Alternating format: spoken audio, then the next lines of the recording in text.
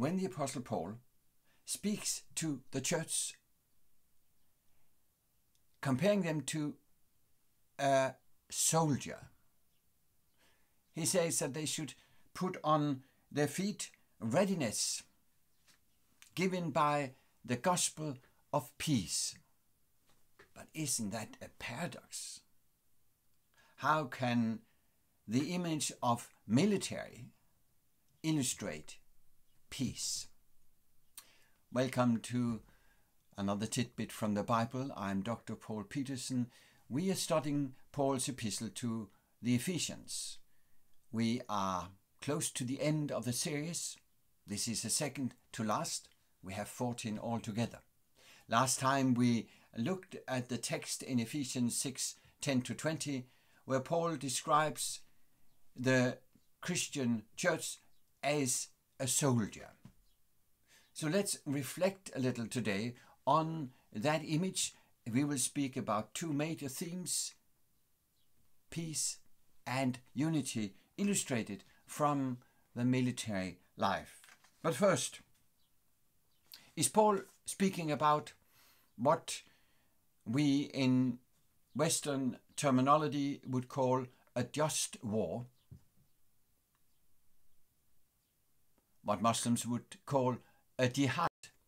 Are we speaking about a holy war? Are we here speaking, is Paul speaking, about carrying arms in order to forward the gospel? The answer is no.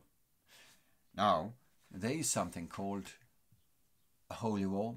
There's something called a just war. Whether it is just or not is always up to discussion. When President Obama was given the Nobel Peace Prize, the paradox was, of course, that he was waging war in Afghanistan. Nothing said from my side about the righteousness of doing that, but he felt that he needed in his speech to defend the fact that he was given a peace prize while waging war. It is a paradox. And down through the ages, Christians, Muslims, and other religious fighters have battled on the warfield to further their cause. When the conquistadors conquered South America, they did so with the sword in the hand. Now, is that what Paul is speaking about? We're still saying onward Christian soldiers, don't we? Although after the many wars of the Second World War, the 20th century's wars, I am, with many people, a little hesitant. I don't like war. I don't like the image. Now, let's go then to the text of Ephesians. First, the phrase used in the description of the soldier in chapter 6, verse 15, is taken to a degree from the book of Isaiah, who in 52:7 says, "How beautiful upon the mountains are the feet of him who brings good news, who publishes peace, who brings good news of happiness, who publishes salvation, who says, to Zion your God reigns." This is one of the texts of the Old Testament from which we have the phrase gospel, evangelion, the good news.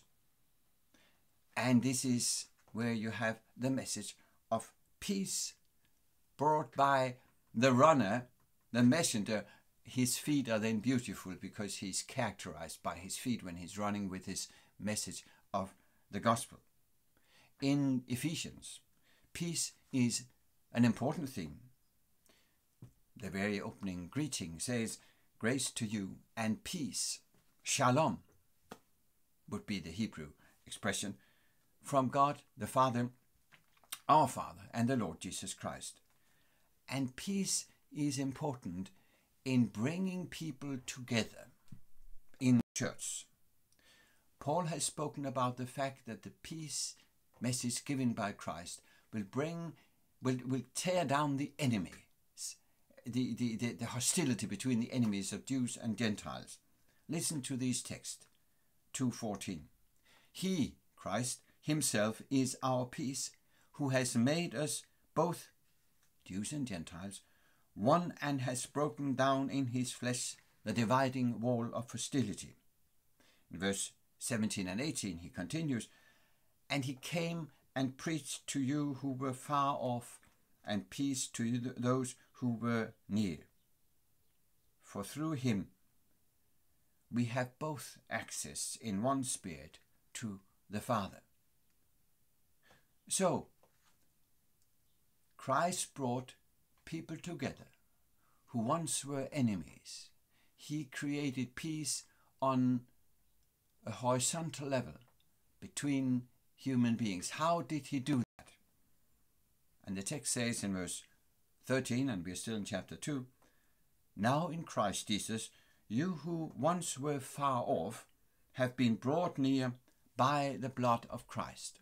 In other words, it is a sacrifice of Christ, his death on the cross, that has brought free access to the Father for everyone, and has been able to unite Gentiles and Jews, and we would today say people of all backgrounds, whether ethnic, gender, social differences that tear them apart. He has been able to bring all together and create a unity, a community in the church of peace. The Bible, Ephesians in particular, speaks about another reason how that comes about. He speaks in chapter 4, verse 2 and 3, about bearing with one another in love, eager to maintain the unity of the Spirit in the bond of peace. And we'll return to that unity in a moment. But first, let's reflect on the paradox of the military metaphor. When the Bible in the New Testament uses a metaphor, it is as an anti-war message. Let me go to another book of the Bible, that is a book of Revelation, that is with very dramatic war images and expressions. But notice the very point, that is, the victory is won by a slain lamb, meeting awful, horrible, dangerous, threatening monsters. The slain lamb, with its blood running, is winning the battle. How? By dying. So, when the last day is coming, all the enemies of God will become afraid of what? Of the wrath of a lamb. That's the paradox. It's a paradox because it is. Jesus won the victory by turning the other cheek, by letting people take his life, letting the devil take his life in the greater battle between good and evil, by not using force. So the battle is to be won on earth. Now I believe that one day God will finish it and he will use his force, but the church as a soldier of God is not to use force. The victory is a victory of a slain lamb, and the Christian church is never to use violence, force or weapons in its mission. The church is never to unite with the forces of state or government in order to accomplish its goals. Now some would say, but isn't there police?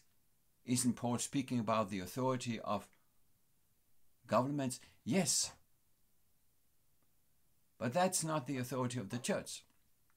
That is where we as citizens support law and order. But as a church in its mission, we should never unite with the forces of state or government in order to accomplish our goals. We should never use violence, force or weapons in our mission. The Church has done so throughout the ages. It doesn't make it right.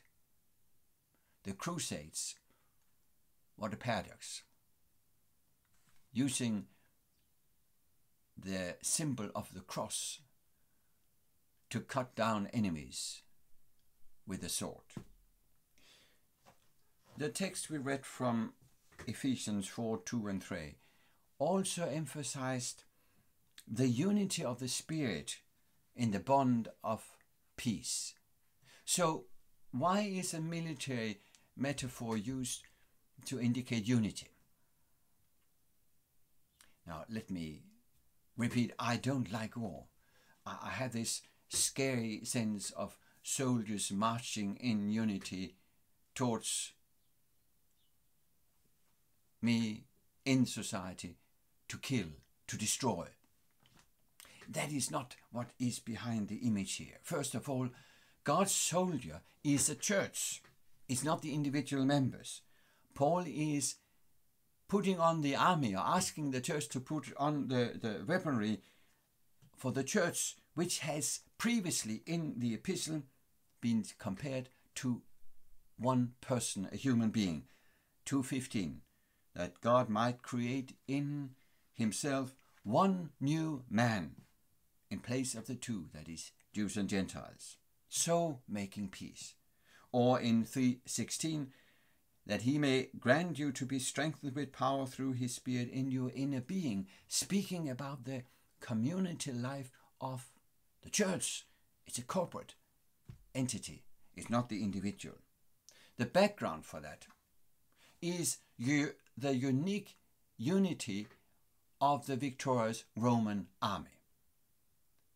Soldiers were united, they walked together, they ran together, they protected themselves together in units with their shields and so on, in a splendid work out of unity that gave them victory time after time. Our unity is not identical with the military unity of uniformity. Our unity as a Christian church is to be a unity of love. A love that conquers all enemies, even to the death on a cross. Even when Christians suffer because they turn the other cheek. Our unity is not a forced unity. It's a unity that springs out of the love of Christ within our community of faith. And that love will conquer all enemies. It has already done so when Christ died on the cross. It will do so again. Thank you for listening to this tidbit from Ephesians, and welcome back as we finish this series with a final review of central themes in Ephesians, primarily the theme of the Trinity. Thank you.